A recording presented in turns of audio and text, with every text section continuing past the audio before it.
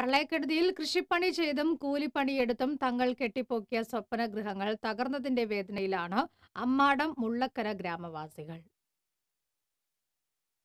കോൾനിലത്തിനോട് ചേർന്ന് കിടക്കുന്ന മുള്ളക്കരയിൽ പ്രളയക്കെടുതിയെ തുടർന്ന് ദിവസങ്ങളോളം ദുരിതാശ്വാസ ക്യാമ്പുകളിൽ കഴിഞ്ഞ് തിരിച്ചു വന്നപ്പോഴാണ് തങ്ങളുടെ വീടുകൾ വെറും മൺകൂനകളായി തീർന്നതായി ഇവർ കാണുന്നത്.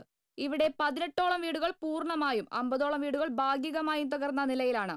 മുള്ളക്കരയിലെ 160ഓളം വീടുകളിൽ 6 അടിയോളം ഉയരത്തിൽ വെള്ളം കയറിയിരുന്നു. ഇവിടത്തെ വീടുകളിൽ നിന്ന് ഒരാഴ്ചയോളം കഴിഞ്ഞാണ് വെള്ളം ഇറങ്ങിത്തുടങ്ങിയത്. ദിവസങ്ങളോളം വെള്ളത്തിൽ മുങ്ങി നിന്ന വീടുകളിൽ മിക്കതും പൂർണ്ണമായും നിലംപൊത്തുകയായിരുന്നു. പ്രളയക്കെടുതിക്ക് ശേഷം വെള്ളത്തിൽ മുങ്ങി നിന്ന വീടുകളുടെ ചുമരുകൾ വിണ്ടുകീറിയ നിലയിലാണ്. ദുരിതാശ്വാസ ക്യാമ്പുകൾ അവസാനിപ്പിച്ചതിനെ തുടർന്ന് വീടുകൾ നഷ്ടപ്പെട്ടവർ ബന്ധുവീടുകളിലും വാടക വീടുകളിലുമാണ് ഇപ്പോൾ താമസിക്കുന്നത്.